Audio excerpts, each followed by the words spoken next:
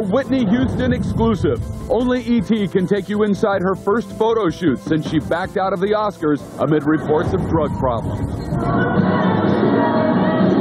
Now we talk to one of Whitney's family members and tell you what happened when she walked out on stage. It's Entertainment Tonight, the most watched entertainment news program in the world. Here is the top Hollywood news for Tuesday, April 11th, 2000. Hi, everyone. From Mary Hart, I'm Julie Moran. And I'm Bob Goen, and she's been out of sight now for 2 weeks amid rumors of drug problems. But last night, Whitney Houston made an impressive first public appearance since bowing out of the Oscars. And E.T. was behind the scenes. I don't think that she should be judged. Whitney Houston has a talent that God gave her. Nobody else can take from her. And should be appreciated for what she is. E.T. had the exclusive as Houston's husband, Bobby Brown, escorted her to a TV Guide photo shoot backstage at Arista Records' 25th anniversary celebration. And as Whitney posed with Carlos Santana and Alan Jackson, her cousin, Dionne Warwick, denied a report in this week's People magazine that claimed she was going to talk to Houston about an alleged drug problem. Warwick told E.T. that Whitney only missed the Oscars because she suffers from a chronic bronchial condition. I don't pay attention to rumors, so you're going to talk about us regardless as to whether it's true or not. I think that is so totally unfair, unconditionally unfair, that people will just assume as opposed to finding out what the real deal is. I don't know what her own truth is inside, but I'm sure she's a fantastic entertainer. Whatever's going on, she's going to be brilliant. Whitney was greeted by a standing ovation as she walked on stage for a 6-song performance honoring her mentor, Arista chief Clive Davis. Davis chose not to respond to a Newsweek article which claims he begged Houston to enter rehab. I didn't read any article, and I'm really not here to comment on someone's personal night on nights like this. Whitney presented a medley of her greatest hits, but she sometimes spoke rather than sang the words, while 4 backup singers filled in the gaps. Houston also stopped abruptly before the final notes of I Will Always Love You to ask Brown for a glass of water. After her performance, Whitney rushed off without speaking to reporters, but Bobby came back to pose and jokingly asked the press not to write anything foul about him anymore. God bless you. Sometimes I read the tabloids and I find things about myself that aren't true. So I don't know what's true and what's not true, so I just have her in my prayers, and whatever the situation is, I'm behind 100%. After the performance, Whitney was invited to a mansion for a private post-party party, and tomorrow we'll take you inside with the exclusive picture. Pat O'Brien and Whitney Houston did sing. That's what's happening in Hollywood right now. We had total backstage access to Whitney's triumphant performance last night.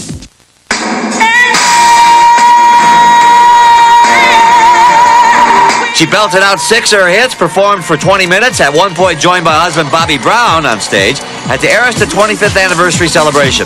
It was Whitney Houston's first public appearance since her Oscar no-show 2 weeks ago. And we were there exclusively as the couple made their way backstage and Bobby posed for some photos. I'm always proud whenever I see her. Always. Whitney's big return was the talk of the night. On the red carpet, I expect her to give a towering performance. To backstage, where her cousin, Dionne Warwick, reiterated that vocal problems forced Whitney off the Oscars. I sat there and listened to her try to sing. Right. She really tried. But must have broken your heart then, all the rumors and everything. You know, it's so stupid when people have nothing else to say, especially when they don't know. Yeah. You know, ask the source.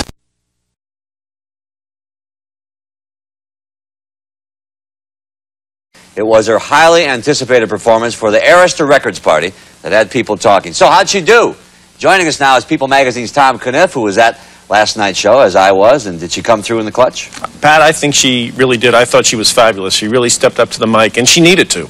There were a lot of rumors, of course, swirling around her, but I felt that 20 seconds after she got on stage, those were all kind of forgotten, weren't they? They really were, and I think she was teasing the audience at the start. I don't know if you heard her warming up backstage, and I mean, the anticipation level was incredible. The woman has a flair for the dramatic. And there were some people nitpicking about her performance, said she might have tripped or something. I didn't see that. I thought it was theater, the whole thing. You know, I think, yeah, she might have done it as just a joke or something, because she certainly didn't trip. She might have done a little two-step when she caught her shoe on her long, shimmery gown, but I thought she looked fabulous, didn't you? I mean, yeah, it's great. What about the Bobby Brown appearance when he came out with the glass of water? Was that theater? What was that, a statement?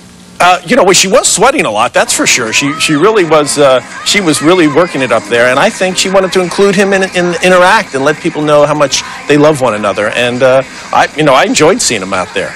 It was about a 12, it may still be going on, it was about a 12-hour evening. It was a long show.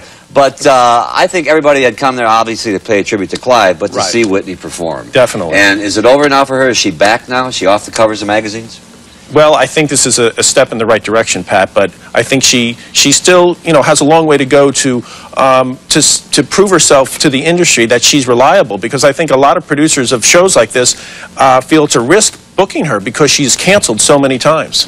What was the buzz swirling around your area when she came out, when she was finished? Did people say she was great? She was, you know, what were they saying? Oh, well, I think once she finished, people bolted out of there because that was it. All they wanted to see was her, even though there were like 5 more acts to go. So she was definitely the sort of the climax of the evening. And the people around me were like, take your time, Whitney, take your time. You know, they were encouraging her because they knew how much pressure she was under. In short, she nailed it. She did. She most certainly did.